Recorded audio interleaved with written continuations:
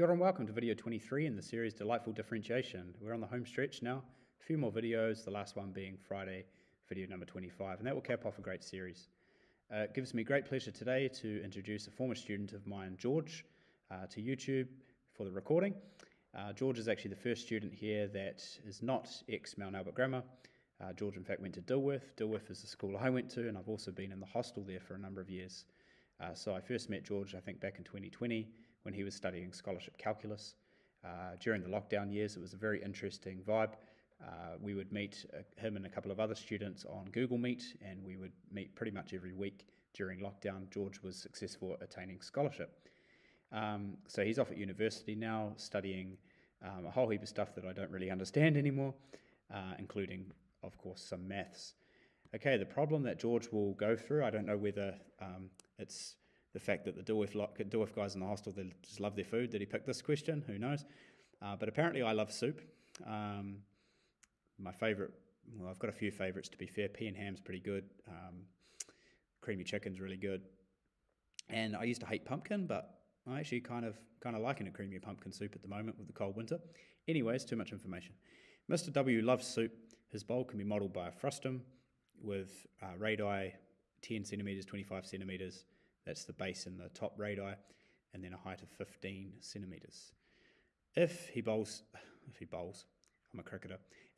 his bowl at a rate of 12 centimetres cubed per second, at what rate is the radius of the soup's surface increasing when the soup is 9 centimetres deep? So it's a typical related rates problem.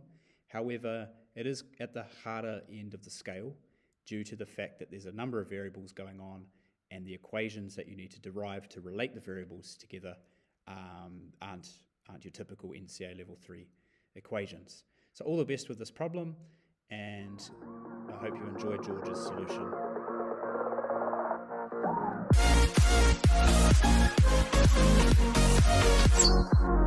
Hey guys, I'm George. I'm an ex-student of Michael Warden. Took the Schol exam back in 2020 and managed to pass. So check out his other videos and whatnot. I'm sure he'll be able to help you to pass your exams as well, and hopefully get a scholarship, maybe even an outstanding. Who knows? The question that we're going through today involves quite a bit of algebra and a wee bit of geometry, but I don't think there's anything too difficult, but it's perhaps a wee bit of a long one. So let's get into it. Michael loves soup. His bowl can be modelled with a frustum, which is essentially you've got a big cone minus a little cone, gives you the frustum. And we are also given that the bottom radius is equal to 10 centimeters, the top as 25, and our height as 15 centimeters.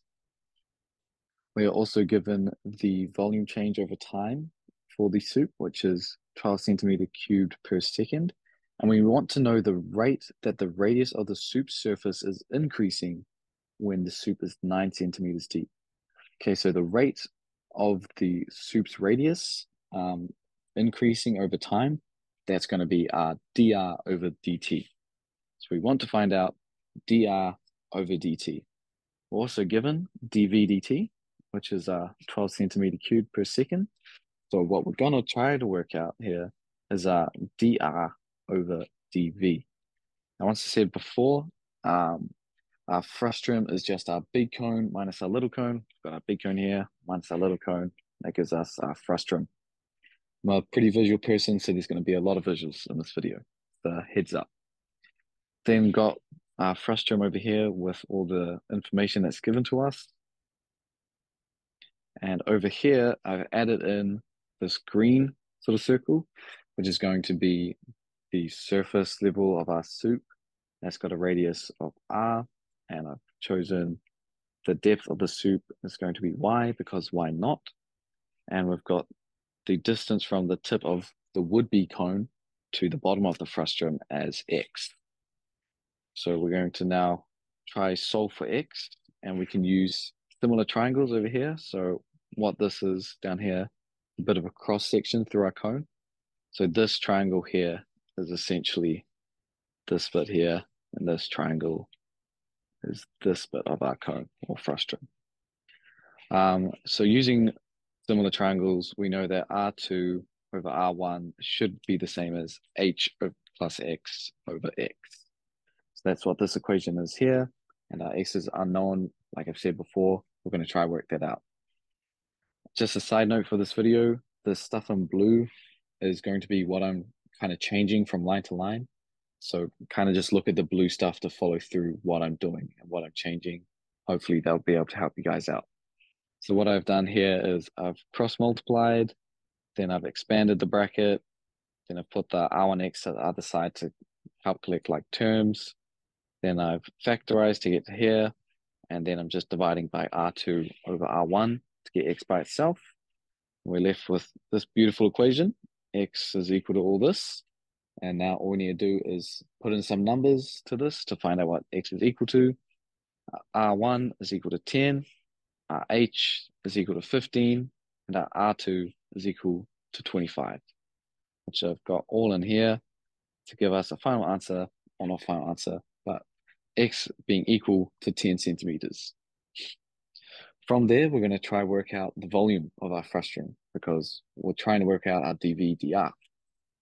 So in your formula sheet, you don't have an equation for the volume of a frustrum. However, you do have one for the volume of a cone, which is given right here on page 4 of the formula sheet. I'll put up a little photo for you. So as I said at the beginning of the video, the frustrum is just a big cone minus a little cone. So that's pretty much what I've got here. Big cone minus a little cone to give us our frustrum. Our big cone, which is this whole thing here, we've got the radius is R2 and the height is h plus x. Go up here, you can see x, h, that's going to be the total height of the cone. Then the little cone has radius of R1 and a height of x. So now all I'm doing for the volume of our frustrum is just plugging these in to the volume of our cone. So we see here our R now becomes R2 and our H now becomes H plus X. And then for our little cone, our R becomes R1 and our height becomes X, all just based off that. Hopefully that didn't confuse you guys too much. Next up, I've noticed that pi over 3 is a constant in both terms, so I've taken that out the front, which is why that's over here now.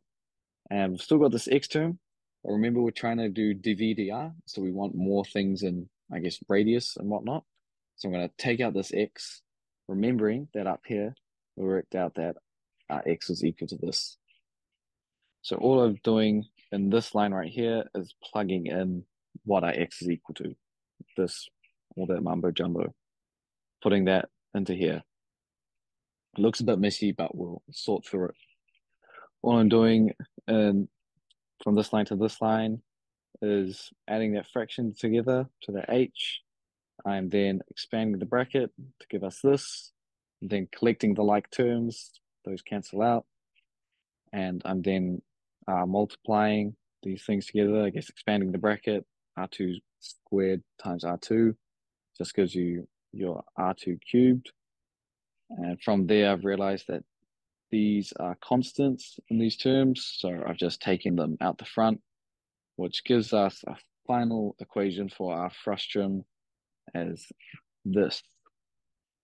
There's a decent amount of stuff. From here, we're going to now try calculate what our y and r are going to be equal to. We're going to go back to our similar triangles. So once again, this is like a cross-section of our cone and frustrum. And we know using similar triangles that our R2 over our H plus X should be the same as R over Y plus X, which should be the same as R1 over X, which is these equations over here. Then going down from there, we can see that I've just plugged in the numbers of what all these things are. Also, this is not to scale at all. Like that's 10 centimeters, that's 15 centimeters. My drawing skills, not there. I didn't do art, I did calculus. Anyways, moving on, we can take this and we can try solve for a little equation with R and Y. This is pretty simple math here. 15 plus 10, 25, 25 over 25, 1. That should all be pretty straightforward, I would definitely hope. we end up with r being equal to y plus 10. Now, if we remember the question, I'll go back up for you. We want the rate of the radius of the soup surface increasing when the soup is 9 centimeters deep. So depth of soup is equal to 9 centimeters. If we go back down to where we were, our y is the depth of our soup. So we want it when y is equal to 9 centimeters. Pretty much just that. We can plug y equals 9 back into our equation that we've got right over here. We get r equals 10 plus 9, which is 19 centimeters. So we know we want dr dt when the radius is equal to 19 centimeters. Okay, now we're on to the last little legs of this question. We are now trying to get the volume of our soup. And the volume of our soup can still be modeled by a frustum. So all we're doing is taking our frustum volume equation that we worked out earlier, and we're just going to change it for the soup variables. Instead of our height being h, our height is now the depth of the soup, which is just y. So that's why our h changes to a y. Our r1 is still r1, and our r2, instead of being r2, is now just r. Those are the only sort of changes there.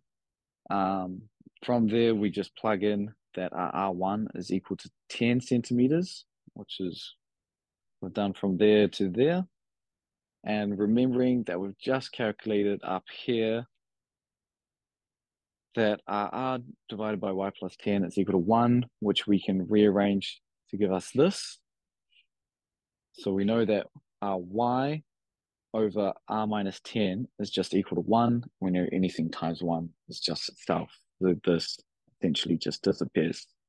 And we're left with a v soup is equal to this. From here, we can differentiate, pull out our 3 to the front, 3 times all that. These just cancel out. 3 minus 1, left with 2. So we get pi r squared there. The minus 1,000, that's just a constant that's going to disappear off into the void. Don't have to worry about that. Our dv dt, like we said at the start, is 12 centimeters cubed per second. Let's go back up. Yeah, we can see here, it fills this bowl at a rate of 12 centimeters cubed per second. So dv dt, nice, easy, it's given to us. So now we've finally got everything that we need to work out dr over dt.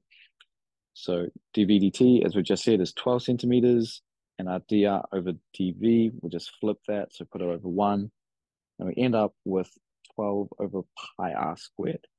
Now remember, we want this when the radius is equal to 19 centimeters, because that's when the depth of our soup is equal to 9 centimeters.